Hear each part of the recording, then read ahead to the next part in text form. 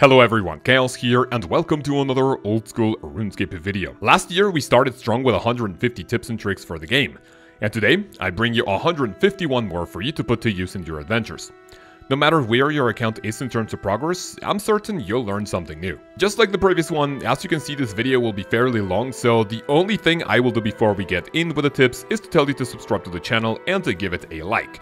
For every new subscription, my puppy will get a kiss. So, let's begin. The first 5 involve your account and how secure it is.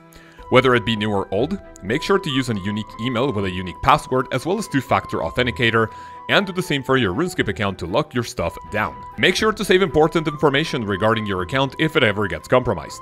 Save information like date of creation, internet service providers, previous passwords, and save receipts if you buy membership or bonds. More recently, Jagex created their own game launcher from where you can play old school RuneScape and RuneScape 3 alike. They offer great tools, but most importantly, it has better password structure for stronger security. The reason I say this is because at the time of making this video, and honestly for the foreseeable future, old school RuneScape passwords are not case sensitive. So make sure to have a good password with lowercase letters and numbers. Now, I'm sure you've heard horror stories about people falling for fake emails. On your screen, you will see a list of official Jagex addresses you will get emails from, and they will generally call you by your username, but it doesn't hurt to double check. Our next 5 tips are about common scams from more to less believable. If you go on Twitch and see a popular streamer announcing they are quitting, it is a phishing scam which will take you to a fake OSRS website for your login information. Extremely similar to the previous one, if you see people in the game saying that they are quitting and you need to watch a video to enter a giveaway, said video will also contain a phishing link to steal your details. Don't even bother reporting them, they're cockroaches and they're gonna pop out every second. When you go to the Grand Exchange, you will see people wearing this outfit. 99% of the time these are gambling bots which will advertise great payouts, but in the end they will almost always come out on top.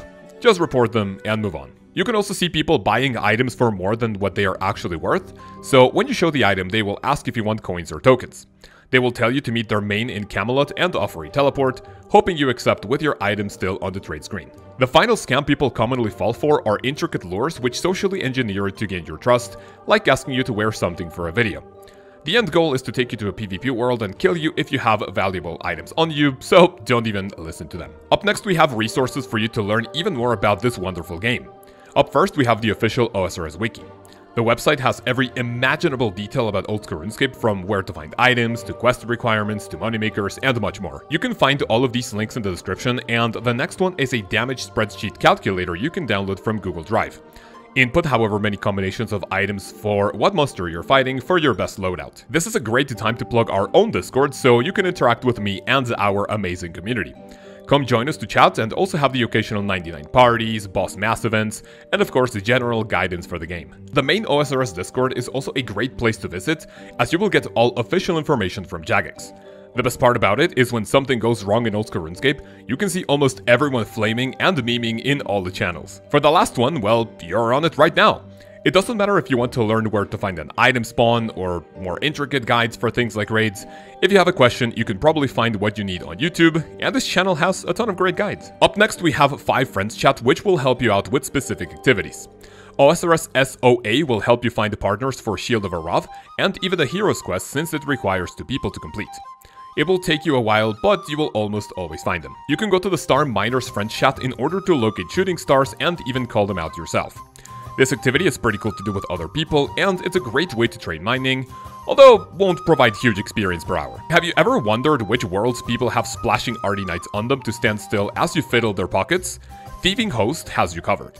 Ask for a current world to go join them and to train thieving with just a few spam clicks. The chat Deliver Items will have people willing to bring you supplies at different spots of the map, granted you pay them for your servers with money or drops.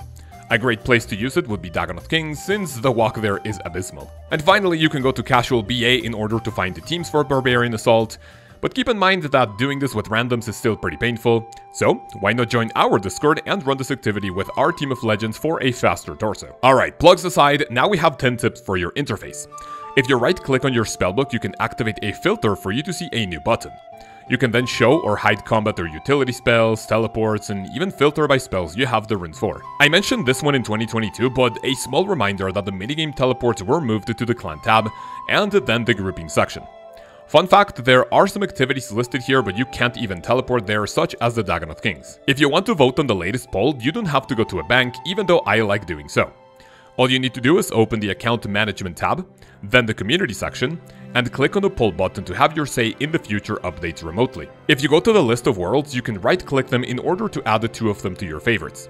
If you want to change them, right-click a favorite world and then clear it to make room for the new one, so choose wisely. Go ahead and click on the Accept Aid button to be able to receive aid from players, like being invited to a clan, potion sharing, being teleported with a group teleport, and much more. You can turn it off if you don't want to be bothered by such things. When you go to a 99 party, or if you want to spice up your chat a little more, you can use commands before your messages to make them a different color, an alternate color, and even make the text move or shake. You can see some of the commands on screen right now. Another repeat from the previous video, but way too good not to mention again, go ahead and check the skull prevention on the settings page.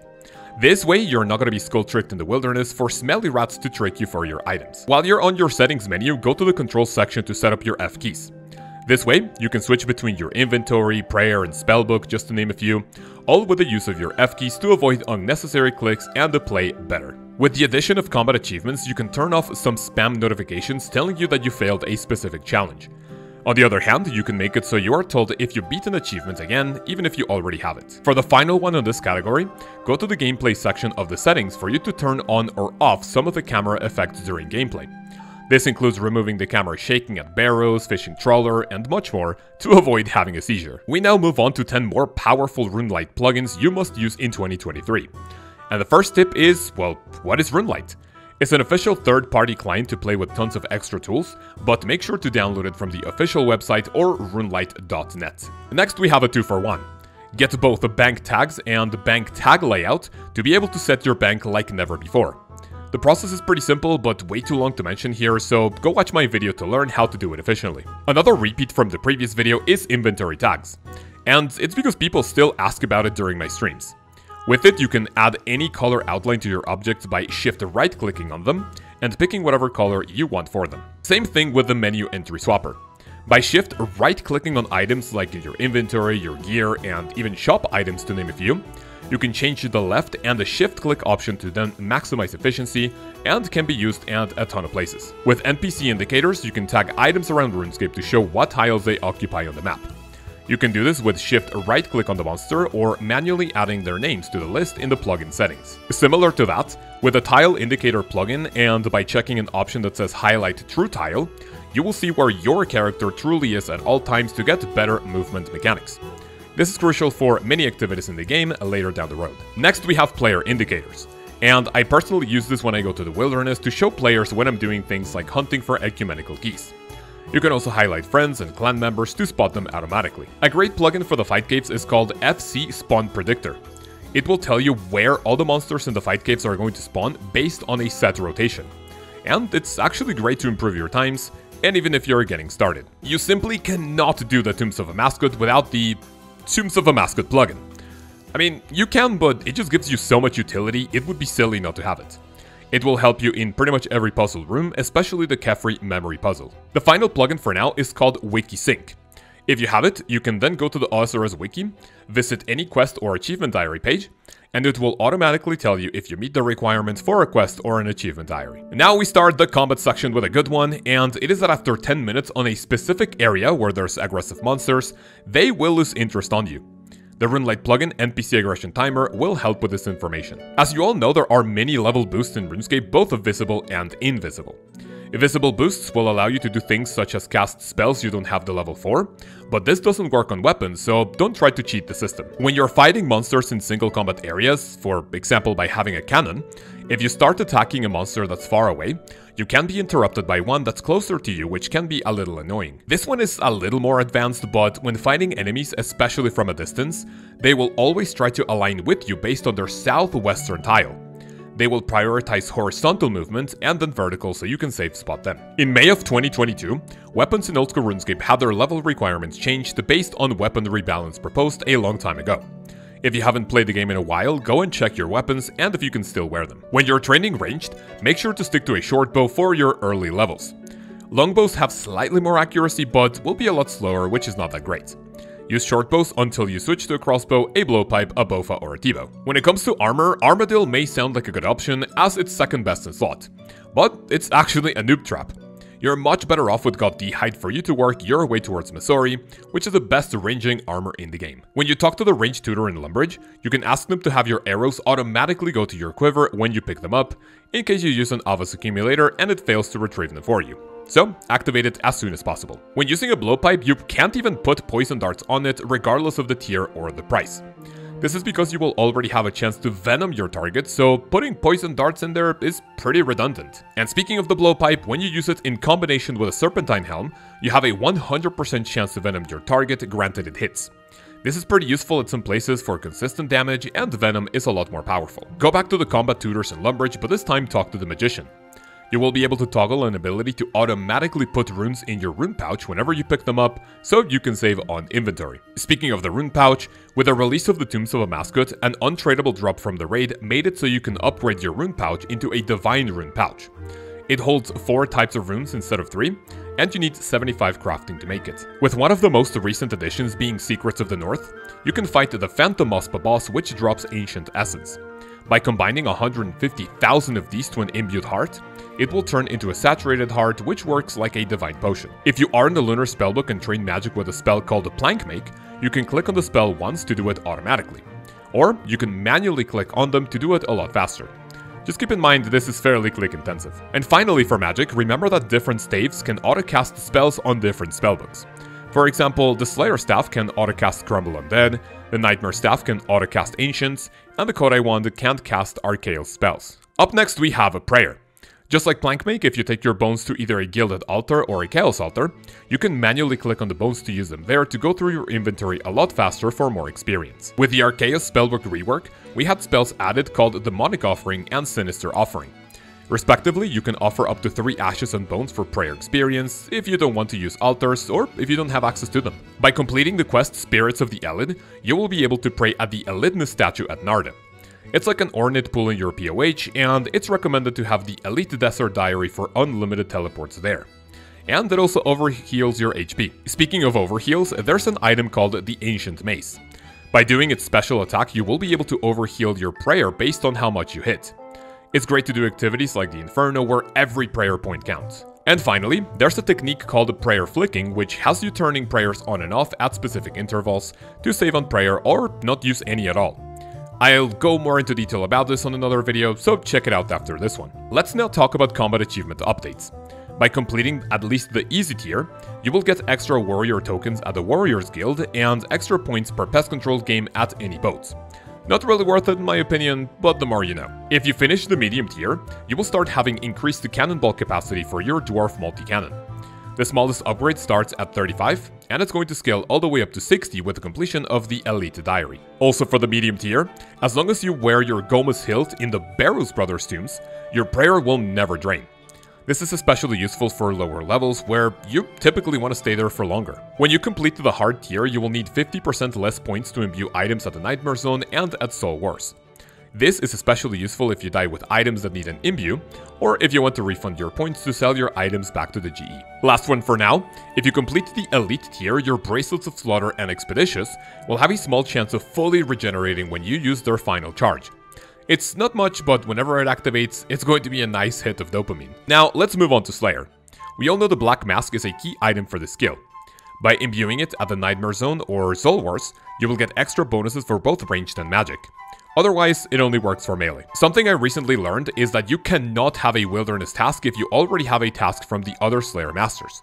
This works the other way around, and you must finish the Wildy Slayer task before going for another. When finishing tasks, you will get more points according to your streak task for numbers 10, 50, 100, 250, and finally 1000.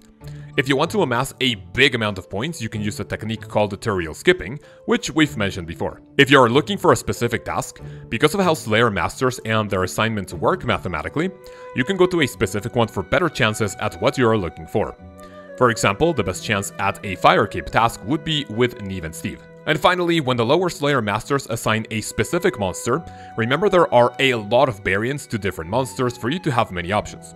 For example, if you're assigned zombies, you can kill undead chickens and cows north of Port Phasmatis. And now, time for the best skill in the game. For Runecrafting, we have a new pouch which is called the Colossal Pouch. You get them with a drop from Guardians of the Rift called the Abyssal Needle, and use it with all 4 previous pouches. It holds a whopping 40 essence. Remember how the pouches were only obtainable from the Abyss? Well, now you can get them at Guardians of the Rift. Every time you loot the rewards Guardian, you have a 1 in 9.3 chance of obtaining them, and you will always get one if you don't have one already. On the same note, remember how the Dark Mage in the Abyss or NPC contact was the only way to fix your pouches? Well, with the Abyssal Pearls from Guardians of the Rift, you can also repair them, and again, it is a safe way to do so to avoid death in the Abyss. From this minigame, you can get an item called the Abyssal Lantern. By adding different logs to it, you can have a different effect that will aid you in the minigame. For earning extra points, to your pouches never degrading inside the game.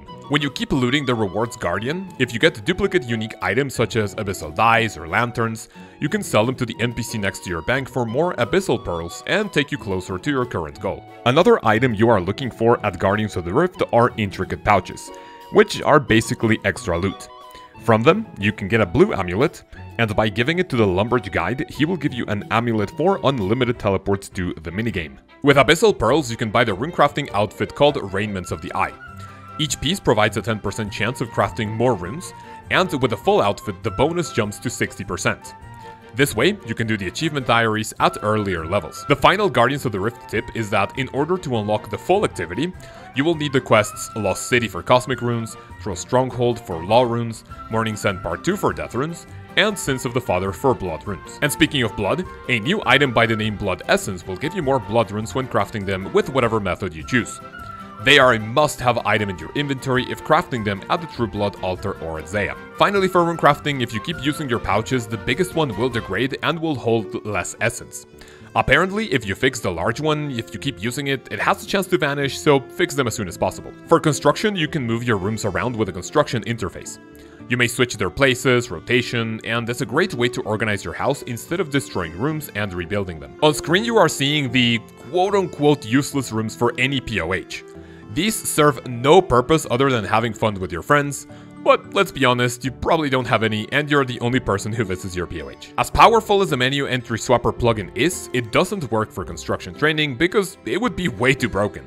Sadly, you still have to stick to destroying your wrists by clicking remove and build like we've been doing for years. There's an odd farming training method that involves bag the plants and supposedly gives a lot of farming experience.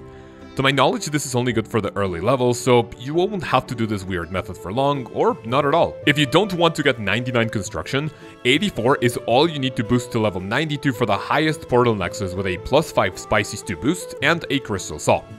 For the spirit tree and fairy ring combination, you need 90, since the crystal saw is not going to work for that one. When it comes to agility and the max level for content that's not a 99, level 93 is all you need. This grants access to the shortcut that takes you from the cave system under Canifis to the True Blood altar. It's a bit steep, but hey, it's not 99. Agility levels will dictate how fast your run energy regenerates. This is actually exponential, and you can get a pretty good boost at level 60 or even 50, and any level after that will give you more run energy, but not as much as the lower levels. Stamina potions are a staple item to keep running around, but there are more items that will give you run energy if you can't get them. On screen you are seeing some of these items, and one of the best ones is a strange fruit you can steal from fruit stalls. The Ring of Endurance can be charged with stamina potions, and the buff will only work when drinking said potions. If you use the agility cape benefit while wearing the ring, for example, it's not going to extend your stamina boost. I didn't know this until recently, so here you go. Apparently, if you click the run energy orb next to the map at a specific interval, it will make your run energy last longer. It's pretty tedious, so I personally just scoped through it, and I got this one from one of Soup's RuneScape Myth videos. Yoink! Last year, I told you there's an NPC at Narda that cleans all your herbs for you, and even makes unfinished potions after some tiers of the Desert Diary. But there's another NPC that crushes all your items for you and saves a lot of time. Just like Prayer, the Arceus spellbook now has a new spell called The Grime. With it, you are able to clean herbs in your inventory, granted you have both the magic level required for them and the runes to cast the spell. Some herbs can even give you profit. For Thieving, Jagex is planning to increase the number of coin pouches you can hold before having to open them all. People wanted them completely removed, which is not possible for now, but a nice incentive for you to do your diaries. At level 95 Thieving and with a medium RD diary completed, you will be able to pickpocket RD Knights with a 100% success rate. There's another friends chat you can find where people splash arty nights with no interruptions, which I've used before. Crafting is normally seen as an expensive skill to train, but by crafting jewelry and other gem items, you can even profit when training the skill. Just keep in mind that it's going to be pretty slow, but definitely a nice alternative to make some cash. We've talked about the Colossal Pouch and the Divine Rune Pouch before, and to make these you will need 75 and 56 crafting respectively. Not only can you make jewelry with it, but also a ton of useful other untradeable items for your account. And now 2 quick ones for fletching. This is a pretty simple one, but remember that the higher tier the logs you turn into arrow shafts, you will obtain more of them for a specific log. This is pretty useful if you're an ironman looking to make arrows. From 2 logs you can also make wooden shields. You may use the base version for defensive stats, but you can combine some of them with dragon leather to make ranging shields. The stats are not great, but it's an okay alternative for an offhand item. When doing your birdhouse runs, you can pretty much use any type of seed to set them up. They have absolutely no effect on the loot since the tier of log is what decides how many nests you will get, but a nice use for commonly low-level seeds. As you know, there are hunter outfits in the game like Larupia, Horned Grahak, and Saber-Toothed Kayet. Contrary to what they look like, they have absolutely zero effect on hunter, even on their respective creatures. This makes them only useful for Fashionscape. When you have the mining level required for it, by training at the mining guild, you can get unidentified minerals you can trade for 3 tiers of mining gloves. These have cool effects that are pretty niche, but it's nice to have for further training. If you go to the Motherlode mine and start getting nuggets, the order of unlocks I recommend goes as follows. The bigger sack, upstairs area, full prospector, coal bag, gem bag, and then use any remaining nuggets on bags of gems for more profit. Once you have your ore, we will now move up to smithing. As you know, you have 50% chance of successfully smelting iron ore into bars at a furnace. If you use the spell Superheat, this will go up to 100% and you will also gain magic experience. If you don't want to use magic, there's an item called the Ring of Forging. By wearing it, it's going to use up a charge every time you smelt a piece of iron ore into an iron bar. It will eventually run out of charges, and you are going to need to wear more after it crumbles. There is a new training method by the name the Giant's Foundry. With it, you are able to recycle metal items made with 2 bars or more, and it's a very engaging activity other than waiting for your character to smith an anvil or smelt gold. Also, for the Giant's Foundry, there are many ways to go about what to make your sword out of. For a general rule of thumb, you are better off making something called an alloy, which is made by adding 14 bars of 2 of the highest ones you can smelt. And finally, whenever you are working on your commission sword, you will make faster progress by pressing the tool you are currently working on when the interface has a yellow or a green outline around it. It's a great way to keep you active. When you're doing Temporos, take a crystal harpoon with you if you can. By doing so, you have a chance to catch crystal harpoon fish, which will give you a ton more points, and it is a great item to take on your solo Temporos adventures. When you use up your permits at Temporos, you have a chance to get an item called Spirit Flakes. If you have them on you when fishing, they will give a 50% chance of catching an extra fish with no additional experience, and they are nice for some extra cash. If you decide to use them to upgrade your angler outfit instead, the Spirit Angler outfit will act as a rope. This means you are not going to need to have one in your inventory, and will be able to tether to poles when the waves are coming during a Temporos game. When it comes to cooking, you stop burning food at specific levels, and this is improved by wearing the cooking gloves and also by cooking at the host city's kitchen. So make sure to check out the list and when you are gonna stop burning stuff. If you want cooking to go by incredibly fast, there's a training method called One Tick Karamwan. You need to be in a tile with a bank and a range next to each other, and use the rock Karamwans on the cooking spot every tick by holding number 2. As useless as firemaking is, since all you do is burn logs and use up some light sources, thanks to Guardians of the Rift, this skill is actually somewhat useful now. Level it up in order to add different tier logs to your Abyssal Lantern for benefits inside the game. The only other thing I could come up with, because this skill is just goddamn awful, is that by training with logs you can barely light. Try to do it as soon as possible after lighting one for a chance at consecutive lights. If you ever want to cut redwoods at the Woodcutting Guild, you might want to teleport with the skills necklace, right? Well, a much better option is to teleport to the Karen Woodland with your Rada's Blessing, which doesn't use up any charges and it's a lot faster. If you want to train this skill slightly faster, teak trees are a great way to level up. After completion of Song of the Elves, you can cut teak trees north of Briffinus, and doing so will have a chance of giving you crystal shards for your trouble. And finally, a few for farming. First, as of the time of this upload, you need to equip the magic secateurs for them to have an effect when harvesting stuff. A future update is going to make it so it also works on the inventory, but why not just wear it? There are different compost bins scattered across the game. By using different types of crops on them, you will get either normal compost or super compost. You can see some of the items that yield each one on screen right now. There is a third type of compost called ultra compost. To get it, all you need to do is grab super compost buckets and add an item called volcanic ash. You can also add the ash to the compost bin before you take the compost out of it. And speaking of compost, last but not least we have the bottomless compost bucket. By adding one of any type of compost to it, it will actually give you 2 charges, essentially cutting your compost needs in half for even more profit from herbs. The next 20 are for bosses since I didn't have any of these in the previous one. For the Abyssal Sire, the chance of stunning it goes up with the tier of smoke spell you use on it. From 25% thanks to the weakest spell, all the way up to 100% with Smoke Barrage. When you fight the Alchemical Hydra and it starts walking towards the center of the room for the firewall, you can avoid running like a degenerate by walking to this exact tile when it throws its head back to launch the attack, and you will completely skip the attack. The Hallowed Sepulchre drops an item called the Strange Lockpick. If you use it on any of the doors at the final tunnel when doing Barrow's Brothers, you can go through whatever door you want, making it a lot more convenient. You might know that you can use the Arclight on Cerberus since it's super effective because it counts as a demon. If you want to save on charges though, I find the Oswimtum's Fang works pretty great here since it's also a stabby boy. So, give it a try. When you go to the Dagonoth Kings, you might notice your prayer runs out pretty fast. This is because the monsters around the area can drain your prayer. And this will be completely negated if you have a Spectral Spirit Shield on you. If you start to crave some giant mole kills for the pets or general money making, do not even think about committing the grind long term without a Falador Hard Diary.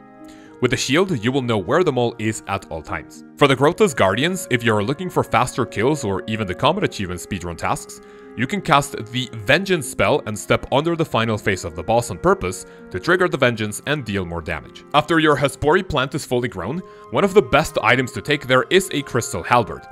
Each special attack costs 30 special, and it's great since the fight consists of 3 main parts for even more damage and faster kills. With the addition of the Tombs of a Mascot, there's now a new best-in-slot item for the Calphite Queen called the Charis Partisan of Breaching, also known as the Blue Charis.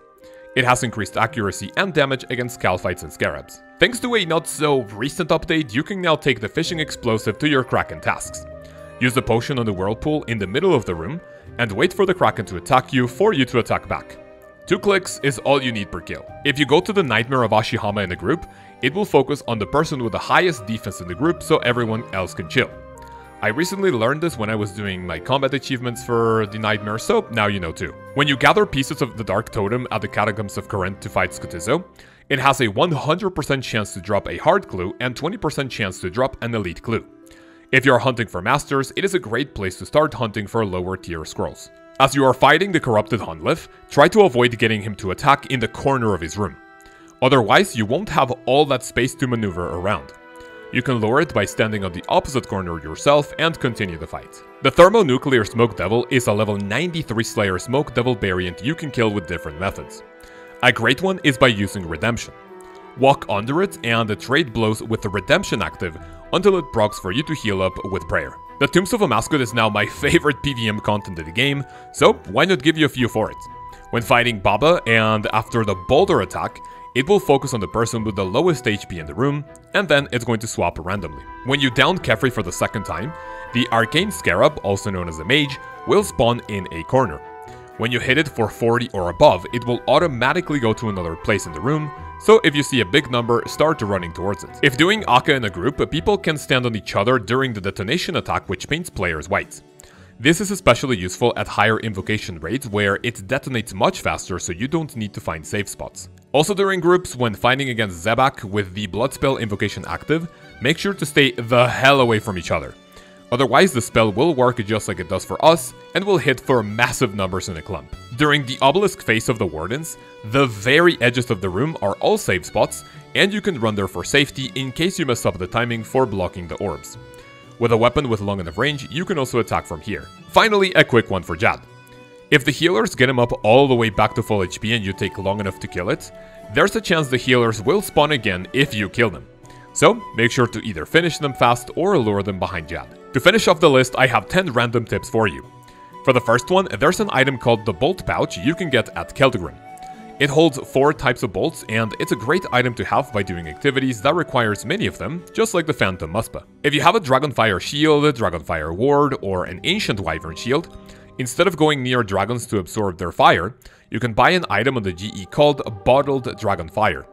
It's pretty cheap, so use it on your shields for a quick charge. If you have completed Song of the Elves and your Skald, you can go inside the gauntlet and come out right away to remove the skull automatically. You can also do this at Clan Wars if you don't have access to Priffinus. There's an item called the Clue Box, and if you have a Clue Scroll or a Casket in the Wilderness, where you would typically lose it by death, instead of losing it, the Clue Box will disappear to protect your scroll or your chest. Certain places in the game, especially some skilling guilds, will offer an invisible boost to your skills for faster gathering like woodcutting, fishing, or mining. However, as it's obvious, it's not going to let you do stuff you don't have the level for. If you die, there are different spawns in the game with different ways to activate or change them. You are seeing them on screen right now, and they all have their niche uses. I have the Lumbridge one, but may have to change to Edgeville soon. A profitable training method for both prayer and firemaking is by cremating shade remains at Berg de Rot after Shades of Morton. The keys you get from it can also be used for extra loot, but keep in mind that this is extremely boring. By talking to any banker in the game, you are now able to buy more bank space. You can buy a few extra spaces for a few million GP, and the highest one is going to cost almost 1 billion gold. So, save up or keep your bank nice and clean. An underrated and overlooked transportation method is the Gnome Glider.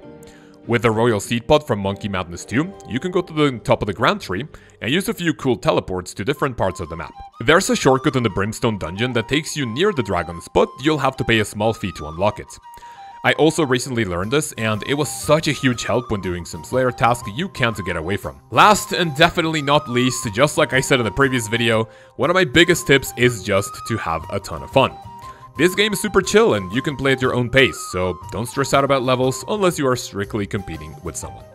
Ladies and gentlemen in the chat, thank you so much for watching and making it this far. If you did, make sure to leave your #1 tip for old school RuneScape. Include the word banana in your comments, and you will be entered in a bond giveaway where we will pick a comment at random on Friday. It doesn't matter if it's a tip you saw here, but the more information the better. I want to give a massive thank you to all the boys and girls who have become channel members. Your support goes a long way, and you have no idea how much I appreciate you for it. If you want to support this channel further, click the join button below to see all the benefits you can get for doing so. In the next one, we will go over the farming skill and show you how to achieve level 99 in the fastest or the most profitable way possible.